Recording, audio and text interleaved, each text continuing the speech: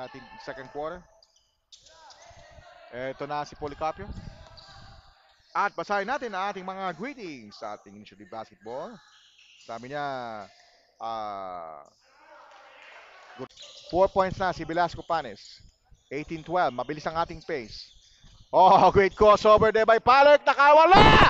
Whoa! Palec! Now you see me, now you don't. Side Izaro with a drop. Nagawa ni Camaso. The big Camaso with a heist. Palec tuloy-tuloy!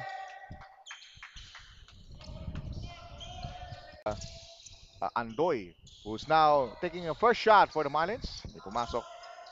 Well, kung re-review natin ang road to the semifinals ng Marlins, hindi mo naging madali as we see the first basketball game. Policarpio. Drop pass. Andoy down the base. Lob pass inside to Palec. Spins, turns, hook shot. Goes in. In third quarter. Now, Marlins need to decide whether they go fast or go slow. But that time, Palec outsmarting two big guys with that inside forward.